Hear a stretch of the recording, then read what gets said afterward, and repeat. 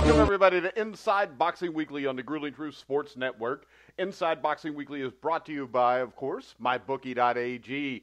So if you want to bet on the fights tomorrow night, which I'm sure John will have the latest update on the odds for us, go to thegruelingtruth.net, click on the MyBookie.ag banner, go bet the fights. I'm your host, Mike Goodpaster. Right now, I want to welcome in my co-host. First up, Jeremiah Preisser. Mike. Hey, how's it going? You're supposed to say good evening. And next up, no, you blew it. John Einreinhofer. How you doing, John? Good, Mike. I'm having a happy day. I've got Deontay Wilder weighing in at 214, so I'm in a content mood tonight. Well, we'll talk about that last. Obviously, he's malnourished. First up, we're going to talk about Kell Brook against Sahari Rebel, whatever you have to say. You can call him Sergey. Yeah, Robchenka. How about that? Is that close? It's close. Close enough. I have a feeling you only have to remember his name for tonight, Mike, and you won't have to remember it anymore. Well, I won't have to remember it. I just have to say it tonight. But it's for, of course, the WBC Silver Welterweight, Super Welterweight Championship. I mean, that's pretty significant right there when you're fighting for a silver championship. Of course, Brook has only fought twice in, the last 3 years. He got stopped by Golovkin. He got stopped by Errol Spence. When you look at Rabchenka, or however you say his name, there's not a lot here. He lost by TKO to Tony Harrison. Lost a split decision to Anthony Mundine in 2014. Does have a win over Bradley Price. But unless Kell Brook has really fell off the map over the last couple of years, I think this is a fight we can safely assume Brook will take care of business. Don't you think, John? Yeah, I think that this is just a fight. And, being fair to Kell Brook, Golovkin and Spence back-to-back is about as tough as you can get.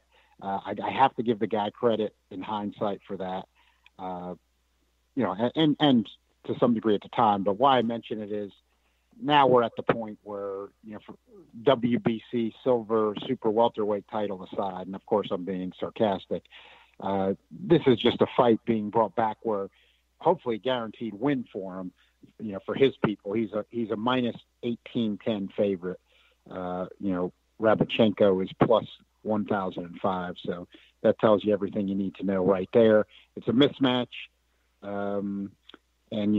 It's just really, what is this fight about? Is just what you said, Mike, is because you never know after the beatings Brook took against Golovkin and Spence, does Brook have anything left? And his people obviously have that concern too, because of who they're bringing him in back against. And, I think the career trajectory for Brook and being fair to him, he took those two very, very difficult fights and, lost both decisively. You give him credit for taking the risk, especially the Spence, but both fights you can argue he really didn't have to take. So you got to give him some credit there. But with all that said, I've seen this coming really, since the Spence loss, and I think Rabchenko reflects this. I don't think you're going to be seeing Kell Brook on a very dangerous career track from here on out. Something had to be taken out of him after those two beatings, and I think my guess is he's just being targeted at this point for a Liam Smith fight, which they can make big in Great Britain, especially if Liam Smith is able to get by Saddam Ali and pick up the alphabet belt again. And apparently they're going to fight on May 12th, by all indications, on HBO in the United States. I figure that's what he's being targeted for. Smith's not a big puncher, doesn't have any huge victories, so that would be natural to me there. I saw Jermell Charlo on Twitter, I think it was even today, saying he might want to fight Brook. I can't see Brook taking that at this point. I think he'd take a beating. And I figure that, Khan's coming back. That would not shock me either. I think that fight probably makes some sense for both men, considering where they're at in their career, to cash out with a payday with lower risk in terms of taking damage. So I don't think we're going to see Kell Brook in any kind of fight anywhere near what he took against Golovkin and Spence the rest of the way. Yeah, I tend to believe that also. Jeremiah, what's your take on Brook? And I think if he does want to get to that point, that he needs to be extremely impressive here. Yeah, I think so too. I mean, I think John just about covered all the bases here. I mean, Robchenko is a guy that I've actually followed for a little while now because he was being trained by Ricky Hatton. And, I figured he can compete, not quite at a world-class level, and he proved that against Tony Harrison. I mean, to me, Harrison is a fringe contender at best. He was fairly competitive early on, but then he was overwhelmed late. So I think this is a good, get back in the groove kind of fight for Kell Brook. Unless his eye socket, is he's just got too much nerves about it. I don't suspect that he'll lose this fight. But I agree. I mean, if he wants to, but really it doesn't matter. I mean, even if he's not that impressive, and Liam Smith beats Saddam Ali, he's getting that fight. I mean, if Kell Brook looks less impressive, that might give Liam Smith some confidence because, Liam Smith he's not much of a world beater either, in my opinion. But with 154 thinning out, you're with the one of the Charlo brothers jumping up and Andrade jumping up. There's some hope for guys like Smith and Brook, especially and even if Saddam Ali happens to defeat Liam Smith, I think that would be a good fight for Kell Brook too. Ali's a good boxer, but Brook can hit a little bit, so I think there's a chance that he gets that fight either way. But he's really likely to win this fight. I think that he will look impressive. I think his confidence will come back enough against a guy like Robchenko to put on a fairly good performance, and he'll move on. And again, John was right. I think the Smith fight is where it's at. Makes a lot of sense. We'll see where he goes after that. All right, and then next up, we have a rematch, Andre Durrell against Jose Eustagai. It was a DQ in the 8th round, but I think the thing that stood out to most people was Eustagai getting punched in the face by Leon Lawson after Durrell had just won on a disqualification. This fight, I think, Jeremiah, Durrell's career is on the line here. He has to look good. He has to get this guy out. He's got to do something here. Yeah, I absolutely agree. I mean, Durrell is one of those guys who, honestly, it feels like he's been around forever, hasn't it? I mean, he was in the Super Six. People seem to forget that. I mean, he's been, and that was 2004. My timeline might be a little off there. That was 2009, I think, wasn't it? 2008. I don't know. You might be right. I could be way off there. The thing is, I don't even think he turned. I think he turned pro in 2005. Okay, yeah, you're right. My timeline's off there, but yeah, it feels like he's been around forever. That's almost a decade ago. I mean, Durrell is one of those guys who came out of the amateurs. He had a good amateur background. I mean, he was good there, and it felt like he was going to be something, but he's wasted his potential. I don't know if it's bad management. I don't know if it's his attitude. It's hard to say. I mean, I'm not involved.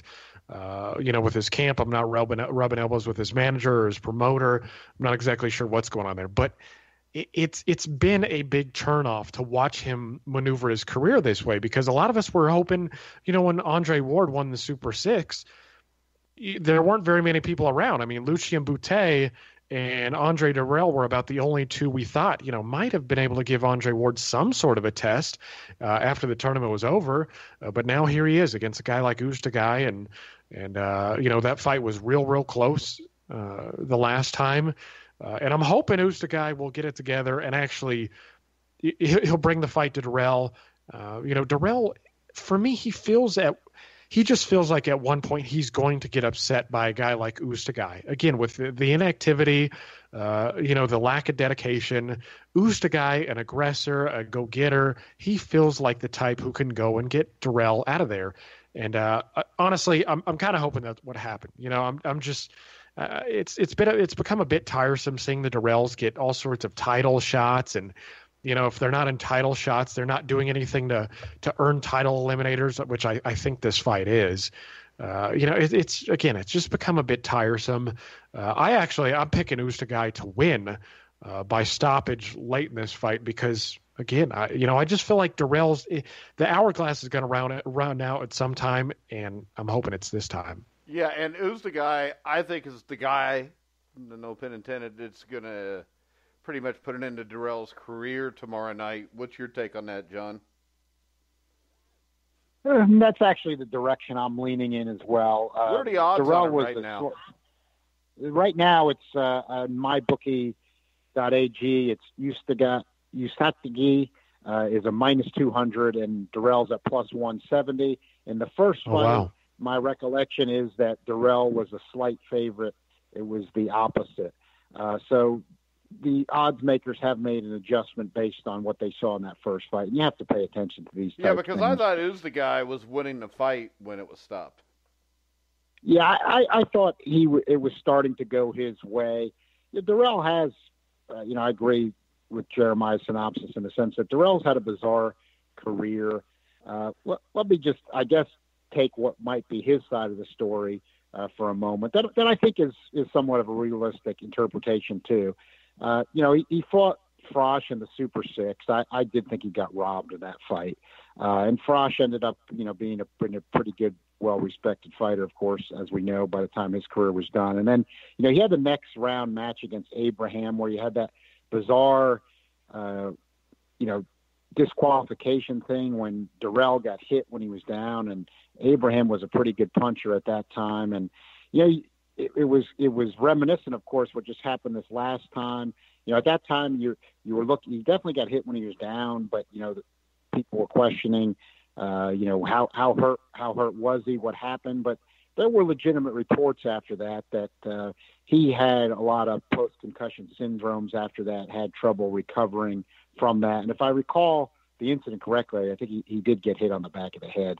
But he came back, really, again, as Jeremiah was saying about the way his career went, nothing much then for a while. Then when PBC was first getting off the ground, he ends up in what ended up being an entertaining fight with James DeGale. He gets dropped twice early and then shows a lot of heart, fighting hard the rest of the way to get back into the fight, loses a close decision. Probably the problem for him, though, is that DeGale hadn't been knocking too many people down after that, except Badu Jack and their brawl. And, DeGale, now we can look back in hindsight and he hasn't proven to be what we thought he might be. So why I say that is Darrell's loss there when he got dropped twice, even though he fought tough and it was an entertaining fight, is not looking all that great in hindsight. And then, he really fights a couple of guys. Like I think he was in with Caparillo and, nobody high on anybody's radar screen. And he ends up in this fight with Uzdegay, and it's close, but looks like Uzdegay might be taking the lead in the fight. We get another bizarre after the bell type incident, and ends up with his uncle jumping into the ring and hitting Uzdegay. Total, really a criminal assault there, and so he's peripherally involved in that. And, here we are in the rematch, I believe, technically, if you care about the alphabet stuff, which I don't. I think ridiculously, this is I believe it was for the IBF interim title. Yeah. Why, nobody knows, but. Nobody even knows what an interim title is, John. Yeah, there's no interims anymore. Yeah. Right, I don't care to, because this idea that you've got to put an alphabet belt on every fight. And what's better, to be an interim champion or a silver champion? Yeah, I mean, really, who knows? And then define the difference to me, and to define the difference between having the WBC diamond belt. I mean, whatever. But gold? I think that I think it's obvious that the diamond belt would be more expensive, so that's probably the most important. Yeah, it's just absolutely crazy. But getting back to this fight, at least it's a somewhat intriguing matchup. Uzdegay is crude, but he has legit power.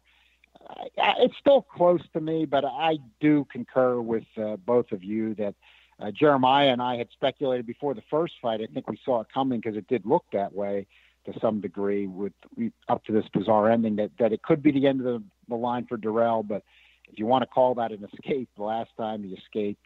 But I think this probably is the end of the line for him. And it will go down as a career of more of a what might have been than what actually happened. And even if he pulls down what would be an upset and gets the IBF interim belt, I mean, so then you call yourself a world champion there. But it's just, again, all these belts are just self-parodying. It's nothing against Andre Dirrell. He's shown me flashes in his career, but it's been very, very inconsistent. And like Jeremiah said, it seems like he's been around forever. And I think the hourglass is probably going to be up tomorrow night. And I'll have to, I'm not dodging any pick. It's still close to me, but I'll lean towards Eusta Guy in this one as well, and it'll probably be the end for Andre Dirrell. All right, now we're going to go to the other card, which I think is at the Madison Square Garden Grand Theater. Sergey Kovalev against Igor Mikhalkin. I believe that's Collie Mikhalkin's son. Not sure about that, but I'm pretty sure that's what Jeremiah told me. I don't think there's much to be said about this fight, guys. I think it's going to be over quickly. I mean, Igor Mikhalkin or whatever his name is, he's 21-1. But the thing that stands out is he's only got 8 or 9 knockouts. He doesn't have the power. You look at his last 10 fights, almost everything there is a unanimous decision. So I think, John, it's safe to say that Kovalev will walk through him rather quickly. Yeah, I think you make a good point, Mike, because I don't like the way it's played out generally with fighters not having to weigh in the day of the fight with the way they end up coming in heavier. But in the light heavyweight division, I think it's had an indirect, interesting effect, which I've mentioned it before, but I think it's always worth mentioning. Now these guys coming into the ring, 185 or more, if you read neurologists, the experts on the subject, any human being 185 pounds or more can deliver enough force to the chin of another human being to knock them out. It changes at about that weight. And you look at these light heavies today, they're punching like heavyweights from 50 years ago. In other words, you've got to take it like you used to take the heavyweights. I mean, anybody can get knocked out. You better have a chin, and you better bring some power. And why I'm saying all that is because Mikhalkin does not. He's got the decent win over Oosthausen, but he's had PED issues. Mikhalkin has had PED issues too. He was on the melodeum, like a lot of the Russian athletes are, and had some excuse for it. Like there's always, almost all these guys when they take it, there's always an excuse, or women in tennis, and he was one of them. So he's here, but he doesn't have knockout power, and he's going against a power puncher in Kovalev. I don't think a light hitter is going to do it against Kovalev. You could say, well, Andre Ward's not a big puncher, but Andre Ward punched with authority in their second fight. And Andre Ward can hit. He did. Yeah, he can. He's kind of proven he can hit when he wants to, and exactly that's my point there. So this guy can't. He's plus 1050. Kovalev's minus 1900. I'm giving HBO a pass on this fight just because I know legitimately, and they're both with main events. They wanted this to be Kovalev-Barrera, and Barrera just did not want Kovalev, despite the fact that he was offered more money for the fight, and nobody disputes that. So I'm giving HBO a little bit of pass because they tried to pick the best matchup they could. And then they made a very good fight on the undercard, Bivol and Barrera, which of course we'll get to. So I'm just giving a little bit of a pass for the circumstances of how this one came up. Main events doesn't have the depth where it's easy for them to get opponents, and they're Kovalev's promoter, so they tried their best. That would have been a 1 versus 2 matchup in transnational would have been the same for me. For me, it would have been a lineal title vacancy filler, but Barrera didn't want it, so we're stuck with this, and I just don't see what Mikhalkin has for Kovalev. So he should be able to stop the guy because, as you alluded to, Mike, the guy's got a pop gun to try to hold him off with, and Kovalev's got a bazooka, and that should take care of business pretty quickly in this one, which is good because it's going to, as everybody's channel flipping from Showtime to HBO, at least it'll reduce our conflicts at that point. Yeah, because I would rather just watch the Bivol-Barrera fight and go straight to Ortiz and Wilder.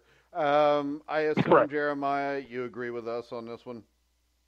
No, not at all. I think you guys are way off base here. No, of course. Do you really think Collie Mikhalkin is going to be Sergey Kovalev? No, of course. No, I don't believe that. Yes, you do. You just said it. Uh-oh. We're going to hold this one against me. No. You have to. I think John's right. I mean, if you don't have power or if you don't have a lot of ring IQ like Andre Ward did, you're going to have a tough time beating Kovalev. Kovalev looks to me like the best light heavyweight in the world pretty clearly at this point. I mean, yeah, Bivol, Beterbiev, all these other guys, yeah, maybe they look like they got potential, but in terms of, tools and what they've been able to prove, the fact that Kovalev was able to hang and arguably beat Andre Ward in the first fight is enough for me to know, that he right now is the best light heavyweight in the world. Again, like John said, if you don't have power, it's not going to do it. So what I see is a boxing match. Kovalev has been there. He's done that. Again, he was able to box with Ward. I just don't see anywhere Mihalkin is going to win. He looks pretty good so far. He's got a few nice wins under his belt. He stepped up quickly, but he's just overmatched here. And, again, that's all good and well. It's not Kovalev's fault that he's getting him. I'm sure he would have preferred to fight Barrera. Michael Montero, who, his materials posted on our website. He did an interview with Sergey Kovalev not long ago, and they asked him about fighting the very best. He was like, let's get it on. And to his credit, they asked him about the whole, or Montero asked him about the whole, multiple titles thing, and Kovalev said, I wish there was only one world championship. They're almost in George Foreman-like way. He was like, there's one world, there should be one world championship. And they also asked him if, there was a super series at 175, whether he would participate. And he said, yeah, absolutely. So that would be fantastic to see that. And I wouldn't be surprised if they could pull that off, seeing as so many of the top 175 pounders are of European descent. Could we get Adonis Stevenson in there? I don't know. But then again, maybe he doesn't beat Badou Jack. But yeah, this is a win for him. He'll move on. Hopefully he goes back to his old work rate of fighting 3-4 times a year. I think that'd be good. Blasting out guys like Mihalkin and Shabransky. When you're doing that sort of stuff, you should get in the ring pretty quickly. And Kovalev was doing that before. Hopefully he gets back on that, and hopefully he fights the winner of Bivol-Barrera. All right, and the reason I wanted to do this show, we did Wilder-Ortiz earlier in the week, so no, it's not just because me and John like to argue about it, because let's face it, we're going to argue about this for the next year anyways, probably. But is the Sullivan-Barrera-Dimitri Bivol fight? Bivol's a guy that a lot of people think is the real deal here. He beat Trent Broadhurst. He's beat Cedric Agnew. He's not fought anywhere near the level of competition that Sullivan-Barrera is. So when you look at this, I think Barrera's only loss, of course, was to Andre Ward by unanimous decision. Beat Felix Valera, I think unanimous decision, same way that Bivol beat him. Of course, he won a unanimous decision against Joe Smith. My question is this. We'll start off with Jeremiah. When I look at this, I mean, outside of the Andre Ward loss and maybe Joe Smith, I mean, the competition level for Barrera is not like it's been real good. And I'm not one of these guys that really buys that he's that good. When I look at the competition, he beat Valera by unanimous decision, Joe Smith by unanimous decision. He TKOs Paul Parker. He beats Shabransky. He loses to Ward. To me, there's not a lot here where I really understand why people think that he's that good. Well, I mean, probably because he's been on the deck for the last 5 fights, and he's been able to box pretty well against them. He's overcome all those. But yeah, I don't think outboxing Joe Smith Jr. is indicative of him being some world beater. Joe Smith had his flaws going in, and Joe Smith Jr.'s best win was an old Bernard Hopkins. So, I mean, there's something to take out of it. But again, you kind of got to project a little against technically sharper and bigger hitters, guys like Bivol and Kovalev, and the win against Parker and Valera. Yeah, they weren't special, but those guys were pretty good. The Ward fight, he was clearly outboxed in, but then again, it's it probably helped him learn, because Ward is a savvy guy, and seeing as Barrera had never fought on the level before.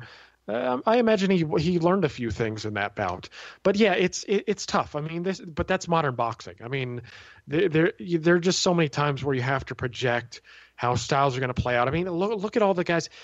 I'm a big fan of these Eastern European guys. I mean, I've been following them. I wrote an article on Yuri Arbachikov. We're talking early 90s here. I've enjoyed their style for many, many years. But, it does seem like we have to pump the brakes on Bivol as well because, Trent Broadhurst is not a world beater either. And, by the way he took the punch, he's I'm not saying he's chinny, but it isn't granite. So I think that's what adds interest to the equation because Bivol's young, especially for an Eastern European. I believe he had 200-plus amateur fights. Barrera has looked good. He certainly fought the better opposition than Bivol. But it's interesting because both are technically very good. But with Barrera's chin and Bivol's power, I think that's where it makes the difference. I do think that Bivol, he fought in the the WSB, which, guys like Lomachenko and Deverchenko had participated in beforehand. So I think, when he came into the pros, he was better prepared than most anyways. And I think that we will find out that he is on that level, and I wouldn't be surprised if he gets a knockout against Barrera, and that's what I'm going to pick, actually. I think he scores a late stoppage. Yeah, I think a late stoppage or a decision victory. Jeremiah or John? Yeah, I think this is, Wilder-Ortiz is extremely interesting. This fight's extremely interesting. Of all the fights signed this year, these are two of my favorites. I've been shocked personally at how big of an underdog Barrera's been. He's at plus 520 on mybookie.ag, and Bivol's minus 740. On one of the other sites I saw tonight, Barrera went up to a plus 620. I think Barrera is the second best light heavyweight in the world after Kovalev. My only reservations here are his age, 36, and the fact that he's been dropped against Shabransky, he's been dropped against Ward, been dropped against Smith, been dropped against Valera. He's fighting a good puncher in Bivol. His chin's got to hold up, and he's got to not get old in one night. I do have those concerns, but he hasn't shown that to me yet. Even when he's hit the canvas, he hasn't been in trouble. Even though there's been those 4 knockdowns there, they've all been flash types. He's immediately responded. And in all the fights except for the Ward one, he's come back not only to win, he's come back to dominate. They have the common opponent in Valera. Barrera went down against him. Bivol didn't, but they both won clear-cut decisions. And then Barrera's fought the better guys. I think for today's boxing, with how weak resumes generally are and how much projecting you've got to do, I think Barrera's resume is very good. When you've been in the ring with Andre Ward, who's the best pound-for-pound fighter in the world, you're in the ring with Joe Smith Jr., who's one of the best punchers in boxing. You're in the ring with Shabransky, who's undefeated, and in that fight Barrera went in. I think he was a minus 300 underdog going into that fight, and he just dismantled Shabransky. Yeah, I think it was the beating not that very good. Man, Shabransky, I think I think Shabransky's pretty good, Mike, but I think he took a bad beating against Barrera, and he had defensive vulnerabilities, but he wasn't the same after that. And that was a heck of a fight, a heck of a brawl. But Barrera just really pounded him and showed his skill level in that fight. So I think, when you look at what he has been in, Paul Parker's a kind of a dangerous spoiler type, even though he's also a club fighter journeyman type, but he's got some pop. And, Barrera just had that as a fill-in fight. So, as long as he's not getting old in one, he's impressed me. He's totally convinced me he's for real. I got him number 2 after Kovalev in the division. Transnational, assuming that they've just got Stevenson as champion because they believe he's still got the right lineal claim and they don't really believe he's the 1 or 2 light heavyweight in the world. I agree with their ranking where they have Kovalev 1 and Barrera 2. That's the way I have it in our rankings, my original 8 rankings for the Grueling Truth as well. The ring has Barrera lower, so maybe they concur with you, Mike, their panel. I totally disagree with that, especially with what Barrera's done and how he looked. I totally respect the odds makers' judgment because they know better than us. And unless you have inside information, it's very hard to go against the odds makers. I can't say I have inside information, but I would try to use a little bit of inside logic to say that I see an upset here, which would be this. I would say that Sullivan-Barrera, got offered the Kovalev fight. He was offered more money than for Bivol. Didn't want the fight. Doesn't dispute that himself. Okay. He's selecting Bivol. Okay. Barrera himself has the most on the line. It's his career, how he's going to make money. He's got the most to gain. So he has to make a good judgment there. He's got more incentive than anybody in the world to make that judgment right. He's looking at Bivol and saying, I can beat this guy. Okay. Bivol, I think, is good. I'm not down on him at all. He's legit top 10 to me. I don't have any problems with him, except that, he's had a good amateur career, but he's not quite as decorated as some of the guys we might be used to seeing. And I think people might be making an assumption there that's a little off. And I think even in his wins, he's looked a little mechanical. And look, he's got the 1-round KO against Broadhurst. I'm generalizing here, but it's a generalization worth making. Let's face it. The Australians have not had threatening fighters since the days of Jeff Fennick and Jeff Hardy.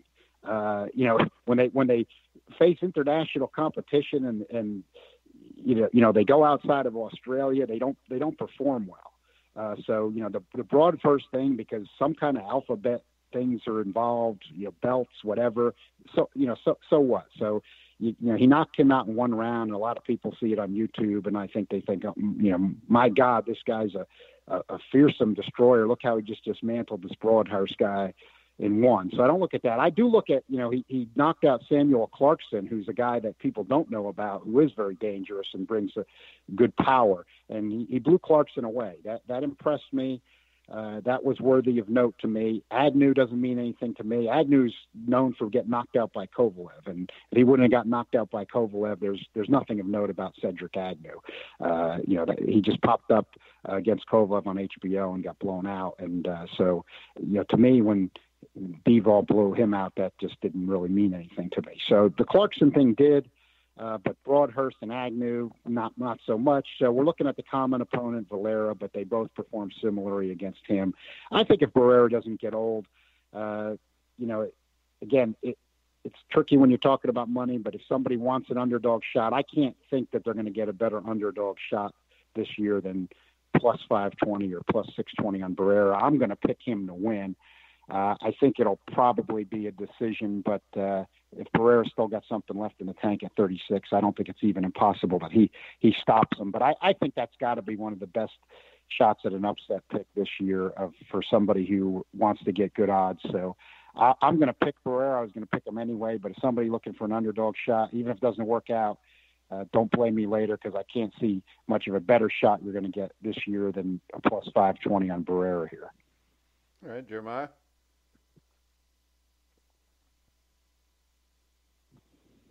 Yeah, no. Yeah. What are you doing over there, Jeremiah? What do you mean? I mean, he already asked me my opinion on this fight. No, I just wanted to see if you had anything. If I wanted. To me, when I look at this, Badou Jack, I would rank above Sullivan-Barrera. He's beaten better competition. I mean, if you're ranking the original 8, I can certainly see that. But I mean, the thing about that's what John does, so that's why I brought that up. Right. I don't see how Jack's beaten anywhere better competition than Anthony Durrell, George Groves, Lucien Butte, James DeGale. Right. No problem taking Barrera's competition over that. Really? Even though he has no competition, he fought Joe Smith. He fought Andre Ward, Mike. He lost to Andre Ward. I don't think when you get in the ring with Andre Ward. When you get shut out, he won't get in a ring with a grown-ass man in Sergey Kovalev, though. His ass will go fight the young guy who's only had 12 fights. That right there tells me he's not the number 2 guy in the world. The number 2 guy in the world would want to fight the number 1 guy in the world. Barrera knows he's not that good. I think Bivol takes him out. I think he takes him out fairly easy. And I'm not sold on Bivol yet. Well, I think you're underestimating Barrera. Now he is 36 years No, old. because I've just watched that this man had a chance to be the man, and he decided, nah. There's something wrong with that. I do think there's something wrong with that. I have a problem with that as well. But yeah, so I don't how think can you it'll rank stop him from number beating 2? Bivol. How would you rank him 2 if he's afraid to fight number 1? Because that's where he is ability-wise and performance-wise. But I don't see it. I mean, who is he beating to put him ahead of Badu Jack? Is George Groves trash? George Groves, at this level, is not a particularly special fighter. Okay. No, well, who has Barrera beat that's a special fighter? Barrera has beaten dangerous fighters like an undefeated Shabransky, Joe Smith, who only had one loss, who was coming off 2 huge knockouts, who's a murderous puncher. Yeah. And he's been in there with Andre Ward, who at the time of his retirement was clearly the best fighter in the sport. Yeah, I was in the ring with Muhammad Ali. It didn't make him any better. Well, I mean, I would agree that Andre Ward is the best opponent between either guy. Well, yeah. But if you look at what Badu Jack has done, I mean, most people saw him beating James DeGale, who and they were number 1 and number 2 at 168, and he also beat George Groves. I thought clear enough. And, George Groves is now the number 1 168 pounder in the world. I mean, is Joe Smith an obviously better fighter than, DeGale or George Groves? I'm not convinced of that. Remember, Badu Jack got knocked out by basically a club fighter level fighter. Yeah. He's 34 years old himself. And that was also 4 or 5 years ago, and since then he has beaten Durrell, Groves, Butte, DeGale, cleverly. I mean, cleverly, cleverly. Okay, he didn't beat cleverly. Then I'm sorry. Have you seen cleverly fight? No, I don't know shit. The only thing I do know is this: I read off the people he'd beaten since he lost to Derek Edwards. I never once said Nathan Cleverly was impressive. And Luciano Butte is old. But the point is this: that's what he's done since then. And I mean, I don't know why the constant ripping on a guy who has beat the number 1 168 pounder. And is going up to challenge the guy that's supposed to be the light heavyweight champion by a lot of people's. When you're going to rate somebody ahead of him that's afraid to fight Kovalev. How would Badu Jack do against Kovalev? He'd get knocked out. He wouldn't last 3 rounds. Yeah, the same thing Barrera would do. Barrera would have a chance to win the fight. No, he wouldn't. He would have no chance. You also told me Shabransky had a chance. And Shabransky got blown out in 2 rounds? Yeah, and I also said there was a risk that he would get blown out early. And I said he'd have to survive the trouble early, but obviously he didn't. But he also took a bad beating from Barrera before that when he was undefeated. Oh, okay. Well, I know there's always an excuse. But I don't think that anybody in their right mind thinks Sullivan Barrera can beat him. Because you know what? Sullivan Barrera won't even fight him. And that was Sullivan Barrera's choice. So ask Sullivan Barrera if he thinks he can beat Sergey Kovalev. Why would you turn down more money and a chance to be the light heavyweight champion if you thought you could win?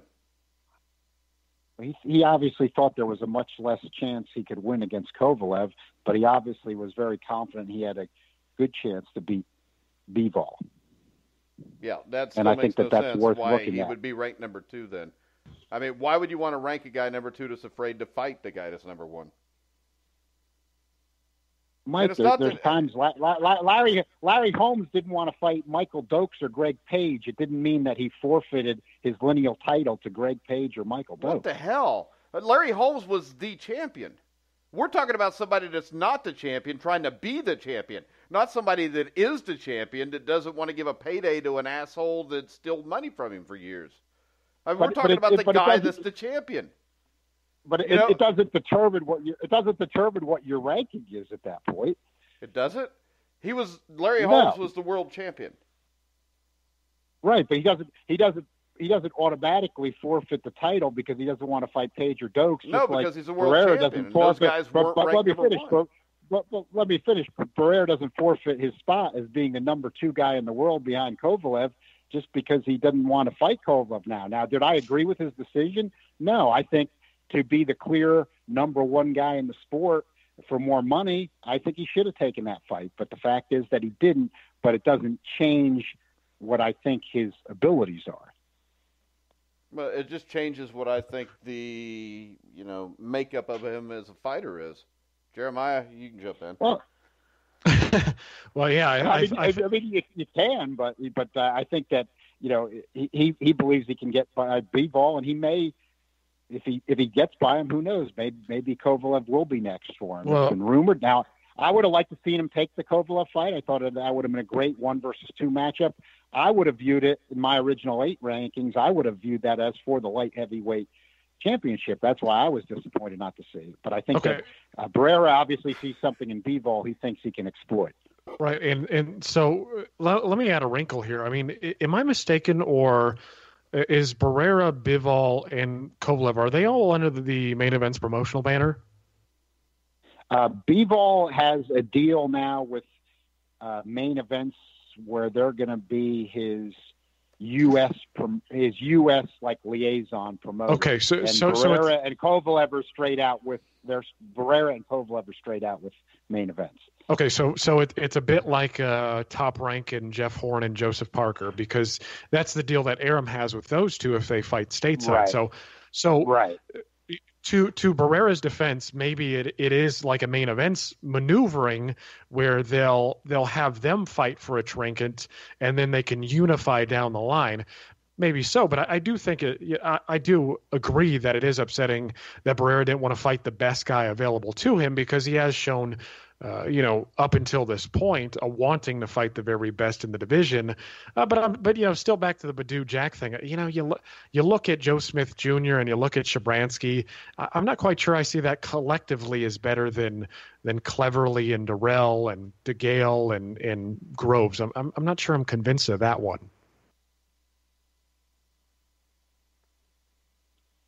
Remember, we're talking about fighting at light heavyweight as well, and 168 would just be in the light heavyweight division if there were only 8 divisions or 9 divisions. If Badou Jack was fighting against light heavyweight competition outside of Nathan Cleverly, he probably would have suffered additional knockout defeats. To me, at this point. Okay. Yeah. Based off of what? Because he got upset by Derek Edwards. He got dropped by DeGale. Oh my God! Really?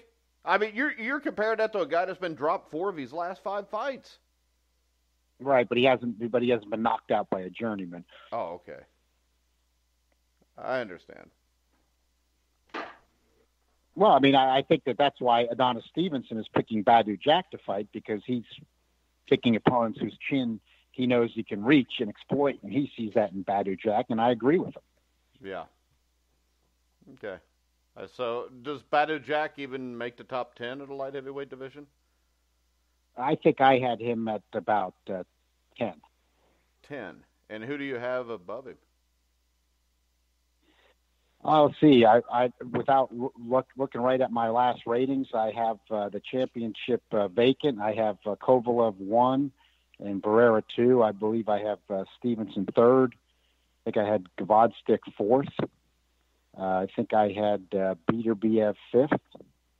I think then, let's see, I might have had Alvarez in there somewhere. I've still got Joe Smith in there.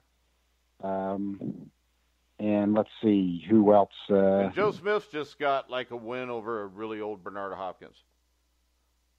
And he knocked Fonfara out in the first round. Well, everybody knocks Fonfara out in the first round in the last few years. Well, at the time Joe Smith knocked him out, it was a huge upset. Fonfara was, a top 10 guy at that point. So he has to get credit. He has to get credit for that. Marcus Brown, I've got in there. I've got him ahead of Badou Jack. Yeah, and Marcus hadn't beat anybody yet. And I love Marcus. I think Marcus is a top 5 guy, but I wouldn't rank him there because he doesn't deserve it yet. Well, I think, I think he's got the ability. I mean, I'm not going to, because I think that you have to look to a degree at who somebody has beaten in division, but I do see some people in their rankings, in my opinion, that get carried away with it. For example, when you've got it, that's one fault I do have with the transnational ratings on a couple guys, and there's some guys I have that problem with in the ring ratings, but transnational filled in Badu Jack at number 3 because he knocked out Nathan Cleverly. Nathan Cleverly had Brammer retire against him with an arm injury. Nathan Cleverly had come off a loss to Fonfara, and then Joe Smith knocked Fonfara out in a round. So we got Nathan. How does Badu Jack somehow come in at number 3 at light heavyweight? That's like Tony Bellew beats David Hay and he's number 10 at heavyweight. In other words, I think I have to look at my ratings. Anybody who's doing a ratings, you have to look at, and Jeremiah, of course, is on the transnational panel, which I totally believe in what they're doing and do a great job overall. But I think what I would advocate that you've got to look at is sometimes you've got to look at that your own rating might have been wrong. For example, if I had Nathan Cleverly number 3 and Badu Jack annihilates him like that, sometimes I got to look at it and say, I think maybe Nathan Cleverly wasn't as good as I thought he was. And then, you put Badu Jack in there, but you don't put him right in the spot Cleverly was. In other words, I think you've got to, when you're doing ratings, there's certain performances when you see them, you've got to look at them and say, I might have been wrong about how high I had this guy rated. Same for pound ratings. You don't automatically sometimes just replace the guy who beats the guy and say he takes that spot in the rankings. I mean, if it's a great fight and they both perform extremely well, you might do that, but not when you look at it and then somebody turned out to be overrated. Right. And I agree. And you see that, again, the transnational itself is full of a lot of panel members, and a lot of them have a variety of input, and we know how subjective boxing can be. But the thing, if I'm not mistaken about the whole Badu Jack thing, I don't think I was on the panel at the time. Maybe I'm mistaken, but if I'm not mistaken, Jürgen Brammer, because of his longevity, was a top 5 light heavyweight, and Cleverly did score the win. I know it was an injury stoppage, but he still got the win. Therefore, Cleverly was fairly highly ranked. And again, Badu Jack are, in most people's eyes, beating the number 168 pounder. And then you look at the landscape at 175, and I know we all agree that 175 is a good division. But when you look at, when we're looking at the landscape at 175, Artur Beterbiev's best win is what, Koling? Is it really that crazy to have Badu Jack above Koling? I don't even think it's crazy to have him above Sullivan-Barrera, who, again, I think it's arguable that, as we've been talking about, that Badu Jack's his resume as a whole is better than Sullivan-Barrera's. So again, I don't see it. Bivol, he gets to jump into the top 10 because he knocks out Trent Broadhurst. 175 pounder, a lot of these guys look talented, but a lot of them are lacking resume. Marcus Brown, name any of these guys. None of them have really, besides Sergey Kovalev, none of them have really beaten that great of competition. Yeah, and I think the light heavyweight I do have Bivol overrated. I do have Bivol in my top 10 as well. He's in the bottom half of my top 10, but I think you got him ahead of. I don't think it's over. Yes, I have him ahead of Badu Jack. I think he'd knock out. Okay. I think he'd knock out Badu. No, it's because I think he'd knock out Badu Jack. Well, I'm completely confident of that. This is going to happen. This is going to happen in rankings. A lot, there is certain weight you got to give to criteria, but I think in general we agree that what you actually do is more important than what you could do. You could have all the talent in the world, but the application of that talent is what's most important. And even though Badu Jack, I'm not even that big of a fan of Badu Jack, even though I am pulling for him against Stevenson because I'm a bit tired of the way that he's been doing things. The proof is kind of in the pudding. Lately he's looked pretty damn good in his recent outings since the knockout to Derek Edwards. But transnational, even recently, they're like Artem Dalakian, for instance. We moved him all the way to number 6. just over a win against the number 10 Brian Viloria. And a lot of people are like, oh, well, that's a pretty sizable jump. Well, you look at the guys from number five, Brian or Donnie Nietes. He beats Revevko. I forget how you say his name, who I think was number 4 at the time. He looks long in the tooth. He gets pushed back. But you look at the resumes of the guy from 5 through 6, and none of them have a win as good as Brian Viloria recently. So, that's part of the reason he made the jump there. So there's a lot of input there. And again, certain people put certain amount of weight on different criteria, but still, I think we generally agree that what you do is more important than what it looks like you can do. And you might want to know too, that on 5 dimes, Adonis Stevenson is a minus 175 favorite over Badu Jack for May 19th. Okay. It's not a very big favorite. No, it's almost even money, but considering Stevenson's age and his lack of opposition over recent years, it tells you that the odds makers are not utterly sold on Badu Jack. All right. Okay. All right. Where would you have Stevenson ranked, by the way? I have him at 3 because I think that he. Okay. So the odds makers who have an in and know things have him pretty much even money with the number 3 guy. Yeah. Okay. Let's go ahead and move on real quick because we're getting close to an hour and I got to go to bed at some point. We all know I won't, but I need to. We're going to touch on Wilder-Ortiz. We did the show earlier in the week with Lou Savarese. But Jeremiah didn't get to do the show because he was hooking that night. He got to see the family.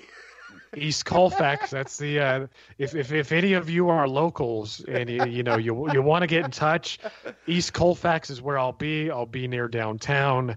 I'll be wearing a bright red shirt. Just he flag me down. takes credit cards too. That's true. And PayPal. Yeah, you just swipe it through the ass crack, and we're good to go. Are you talking about the credit card? It doesn't matter. All right, let's get off this real quick. This is deteriorating like our regular phone conversations do when nobody else can hear. They can hear now, and it's being recorded, so we got to stop. All right, Wilder weighed in today at 214 pounds. Ortiz, 241. Jeremiah, we have not gotten your take on this fight yet, so we will let you go first. All right. Well, I definitely think the weight is an interesting factor. I mean, Wilder coming in at 214. I think what it tells me is that he's going to have his boxing shoes on. He's going to use a lateral movement. He's going to stick behind the jab. And then in the late rounds, he'll probably try to apply his power a little bit more. Of course, I'm uncertain of that, but what it shows me is from both guys' weight that they're taking this fight seriously. And I like to see that. Whenever you see two heavyweights who look like they're in, in Ortiz's if you're looking at Ortiz in fairly good condition, but Wilder's ripped. I mean, he looks thin. He looks ready to go. I think that'll probably help his stamina a bit, but that's kind of what I gather from it is stylistically Ortiz is going to come forward. And I think with the weight, that's what you would want to do. Ortiz being, 241 pounds, sizable weight advantage here. I think you just go right after Wilder and you try to get him out of there. You rough him up a little bit. I mean, his defense is pretty good. Technically, he's pretty good. I think it's a real interesting fight, especially since both guys showed up in shape, and especially since Wilder, is showing up in. I can't remember the last time he was 214 pounds. Is maybe when he first started. I don't know, but it's an interesting fight. I'm picking Wilder by decision here, or a late stoppage. It's kind of tough for me to say. Ortiz to me just hasn't looked the same since Brian Jennings, but I wouldn't be surprised at all to see Ortiz score an upset. Technically he looks sharp. It's just hard to say what he's got at this point. Yeah, and I think that's the problem. I think in Ortiz from the night he fought Brian Jennings, I think both of us would pick him to win this fight easily. So I think it's just according to what he's got left, how old he really is. John, I know when we had the show before, you talked about his weight and how that would tell you a lot. What did it tell you? I love it. I'm glad that we got to talk about this one more time before the fight because it's after today's weigh-in. And Wilder did just what I hoped he would do. He did it even better than I thought. I said I need to see him at least 219 or 220. If he was heavier than that, I thought he was going to put himself at much more risk of losing. He surprises me and comes in at 214. I think it's good because, like Jeremiah said, stamina will be better. He'll be able to box better. I think he can do his Holmes impersonation at that weight, and that's what I like. Don't you think maybe he should at least win a fight that means something before you compare him to Larry Holmes, especially since Larry Holmes had great feet, and Wilder looks nothing like Larry Holmes. Now, I think that he does some of the poor man's Larry Holmes type things, and so did Reggie modern Strickland. version of it. He's got more one punch power. I think the only risk of the 214. Come on, he's got more one punch power. More one punch power than Larry Holmes. I don't think so because I watched Larry Holmes knock out legitimate heavyweights. I don't think Berman Stavern would have stood there and taken Larry Holmes' best shots for 12 rounds, and especially when he couldn't knock Stavern down. You see the way people go out against Wilder. It's Larry Really? Holmes was an underrated right hand puncher, but it's not the same type of thing. Jesus. It's different. I guarantee Wilder. you this: when you watch Larry Holmes' fights against guys like Tom Prater and stuff, they went out like that. Not like this. Not like the one. Not like the. So it doesn't matter who you're knocking out when you do it. I mean, Wilder. It matters, the best fighter that Wilder fight was Stavern. He hit Stavern with everything he had, and he never knocked him down. He knocked him down, Mike. No, he didn't. He scored a knockdown. Yes, he did. He scored a knockdown or a knockout against every opponent. I watched the entire fight the other day. There was no. What round did he score a knockdown? It was in the first half of the fight. Okay. So he scored a knockdown or a knockout in every fight that he's had. And he got knocked down. And, he's also now stopped everybody he's ever fought since he stopped Stavern and won in the rematch. And I think the 214, good for his stamina, good for his boxing ability, good for his quickness. Now, he's not going to be wanting to stand there right still with Ortiz, because Ortiz does bring power. Ortiz is still going to be a dangerous opponent. And, one thing, though, Ortiz weighing in at 241, he was getting that video of him doing intervals on the track circulating around the internet. And I don't know, 241, I think he's in decent shape, but it's not going to be a different, more supremely conditioned Luis Ortiz. I'll say that. But I think the only risk Wilder runs with the 214, when you look at throughout boxing history, I still like it. But if something went wrong, it would be, maybe he got so hyped up. Could he be a little bit overtrained? I still like him being light, so I like it. I'm taking it as a big positive, but I think the only downside of it could be that, unless he got so hyped up that he's slightly overtrained. But I like it because I think then, he can jab and move, and he still keeps the one-punch power with him. So I like the package of him being under 220. And it also, I think, like Lou Savarese mentioned in our show earlier in the week, what I also love about it is, it shows the guy is taking the fight seriously. I mean, the only time really that I can remember where a low weight was fake was Ali for the Holmes when he was taking all the diuretics and everybody was saying he looked good and he was like a zombie in there and he couldn't even move. He was so drained. But under normal circumstances, when you see a fighter coming in lighter like that, they're taking it seriously. They're in real good shape. Yeah. Well, he didn't knock Stavern down in the first fight. That's obvious. He did knock Stavern down in the first fight, Mike. Where do you get that? I mean, I watched the fight. John Raspani if he knocked him down in the first fight, Mike, he didn't knock him down. Watch it again. I mean, my he did God, knock him down. You don't have to lie to make a guy sound like he's better than what he is. I watched all 12 rounds of the fight. The closest thing was in the second round where Stavern gets hit and he kind of staggers around a little bit, and him, Wilder, and Weeks fall into the ropes, and it was not scored a knockdown. It was a knockdown. Jesus. I don't know what to say to this. This is mind-blowing to me. I mean, when I sit there and watch the fight yesterday, and there was no knockdown. There just wasn't. Mike, you're saying that Wilder got knocked out by Harold Sconiers. So. Oh, he didn't? I mean, he didn't get knocked down by him? He didn't get knocked out by Harold Sconiers. He didn't get knocked down? No. John's saying he didn't get knocked out. No, he didn't get knocked out. Yeah, John's saying knocked out.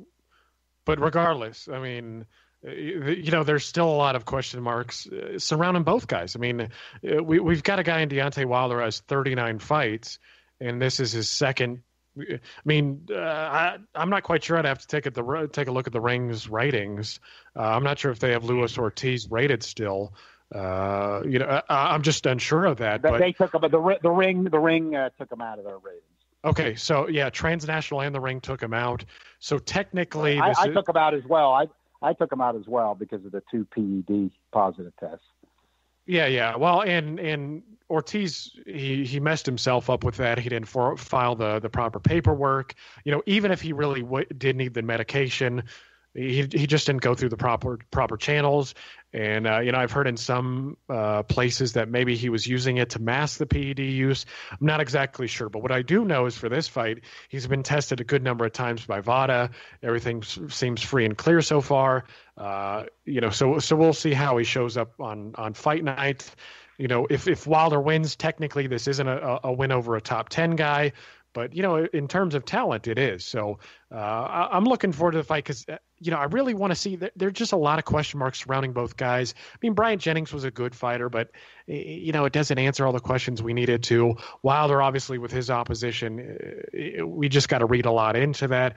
I'm just excited for the fight. I mean, it's a big heavyweight matchup. And, again, hopefully we'll get those questions answered. All right. Yeah, I mean, I do agree that the fight has lost a little bit for me in terms of Ortiz's 2 PED tests, but since the fight is coming off, he's still dangerous on talent. He's got top 3 talent, so it's still going to, since the fight's coming off, it's still going to be an interesting test for Wilder and an interesting fight. Okay. So your pick, Jeremiah, is Wilder by unanimous decision? I'm going to pick him late knockout. All right. And John? For me, it's either decision or a late stoppage as well. I'm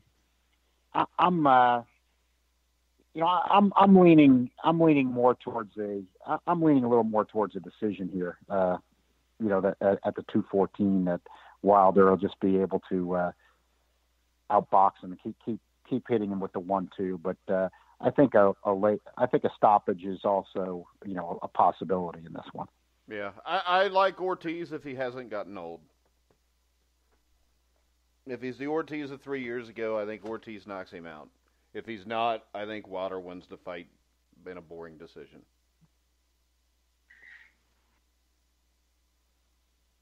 Yeah, I think Ortiz. He brings enough power. He's going to be dangerous.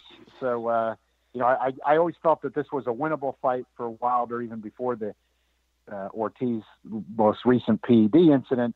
But I thought that Ortiz would bring danger, and I think you have to, whether you like Wilder or you don't like Wilder, you got to give him some degree of credit for, taking the fight with a guy that does bring this level of danger. But there's no evidence that he's. Hey, we got to take what we can get, Mike. Well, he's at least 38. I mean, well, we got to take what we can get here. Yeah, we got 38. I mean, that's we got at least 38. Well, with the heavyweight division as it is, though, we've got to take what we can get. Oh no, I'm not complaining. I'm just complaining because I'd rather see Povetkin fight.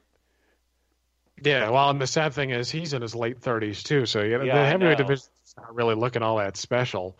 But I think Eddie Hearn and Josh were going to be rooting for Wilder as well because if Ortiz wins that fight, I just don't think they can make enough money off an Ortiz unification.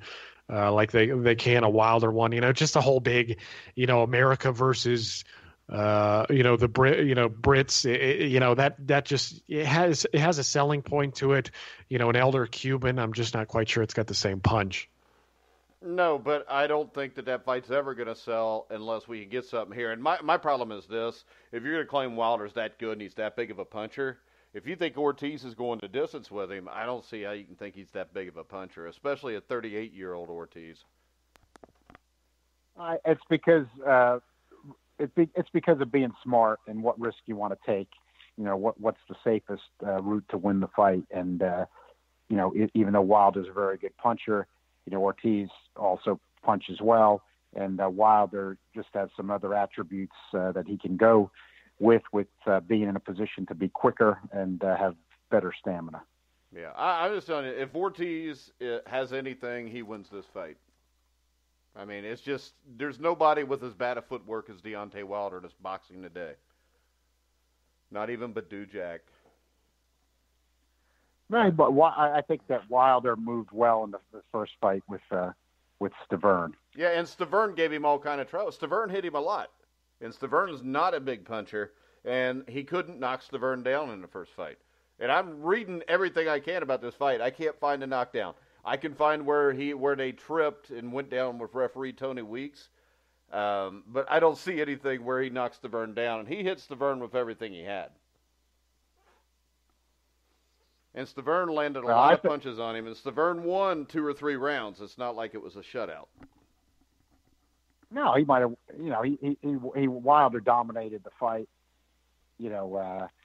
I think that it was obvious that Stavern went down. From a punch when he went down. And I think that Wilder. He showed a good. I think Stavern can punch. Stavern has good offensive here's the other thing, skill. real quick. Have you seen that fight recently? Yeah, I've seen the fight. Recently. Because the interesting thing about that fight that went the distance and he didn't knock him down is you cannot find that fight on YouTube either. The only version you can find of it is somebody who was sitting up in the crowd that videotaped it. Because we watched a handheld camera guy hold the camera up there and videotape the fight that way. That's how I watched the fight the other day, because there's nothing on YouTube with it. Well, maybe Showtime just wanted to protect their rights because they're a premium channel. Yeah, that's probably what it is. Even though you can go find all their other fights on there. I mean, you can find every other Wilder fight on there. You can find Wilder Stavern 2 on there. I mean, Showtime has their own boxing channel where they put the fights on it. So I don't know how they wouldn't be protecting their rights there, because HBO does too, and you can see their most recent fights on there. Hell, you can go into cable and go to the thing and find that. But, all right, guys, we will be live tomorrow night. And the other thing that I worry about is this. With all the money tied up in Joshua Wilder, I just hope that nothing strange happens where the first time Ortiz gets cracked, they stop the fight also. Yeah, like a Carlos Takam stoppage. Yeah. And the same thing for Parker Joshua. Because I don't think Parker's as bad as John does, and I think Parker can go to distance. And it's not like I have a high... I think Joshua's definitely worlds better than Deontay Wilder, but I don't think that he's so good that he couldn't be bored to death and upset by Parker. But it would surprise me if he got a decision in that case. I don't think Joshua has any problem with Parker. I think the odds reflect it, and I think Joshua blows him out. Well, the odds reflect Sullivan-Barrera is going to get the shit kicked out of him, and you disagreed with that.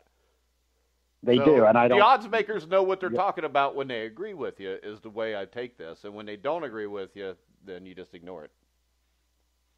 No, I don't ignore it. I said they know what they're talking about. I've said it consistently. I said that when you make an upset pick, you have to be very careful, because if you don't have inside information, you're going to be at a high risk of being wrong compared to the odds makers. But I think there's enough information on this one that I can make the call on the upset. And if you can't make an upset call once in a while in the right spot where you're using logic, then there's no sense making picks, because we can just look at the odds. But you have to look at the odds, and you can't ignore them. Well, Sullivan-Barrera is probably getting starched pretty quick tomorrow night. So I think the odds makers are right on this one. I don't see him doing anything, because I haven't seen him do anything other than go to distance with Andre Ward.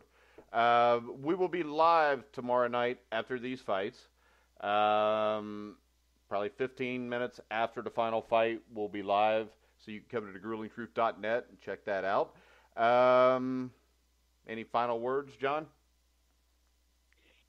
Just we're gonna find out what happens tomorrow. But I like Wilder's weight, and I think Sullivan-Barrera, if he the 36 years old doesn't catch up with him tomorrow night, I think that he's got a good chance for an upset over Bivol. So these fights are pretty much the same. If the old guy is not too old, he's probably going to win the fight. But we're considering that the guy probably is. Because I really, with Ortiz and Wilder, I think Ortiz is too old too. And I think that both of these fights, if these guys were 3 years younger, would probably be completely different. Well, we'll see. I don't know if that's going to be the case with Barrera or not. I think that Wilder... Well, I don't know if it's the case with Ortiz either, but we're going to find out. No, I think that Wilder, 214, this is when he's at his best under 220, and I think that he'll be able to perform like he did in the first Deverne fight, which would be a lot of trouble for that would be epic. Anybody out that there. Would make him similar to Joe Louis, Larry Holmes, and Muhammad Ali if he can pull that off. I'm just saying this. Luis Ortiz is even older than Sullivan-Barrera. So the way I look at this is, when I've said this in the past, and you said, oh, you're already making an excuse, you made that excuse there for Sullivan-Barrera.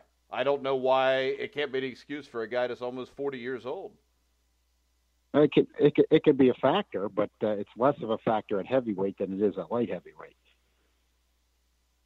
Okay. Jeremiah, any final words? Yeah, I just wanted to point out real quick that Louis Neary, the bantamweight, he showed up 5 pounds overweight against Shinsuke Yamanaka.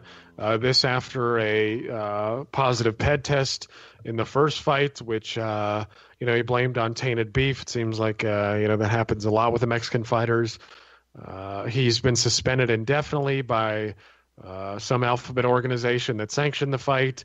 You hate seeing that sort of stuff. They went through with the fight. He ended up scoring a dominant second-round knockout. I just wanted to say that that's bullcrap, and I wish Yamanaka well in retirement. Yeah, why wasn't he suspended before the fight? Makes no sense to suspend him after the fight. He should have been suspended before the fight. It should have never happened. It's because the WBC, they're biased towards Mexicans. I mean, we saw this with Burchelt. I think Burchelt had a positive test, and it was the same thing where they blamed it on tainted beef. It's just, over and over and over.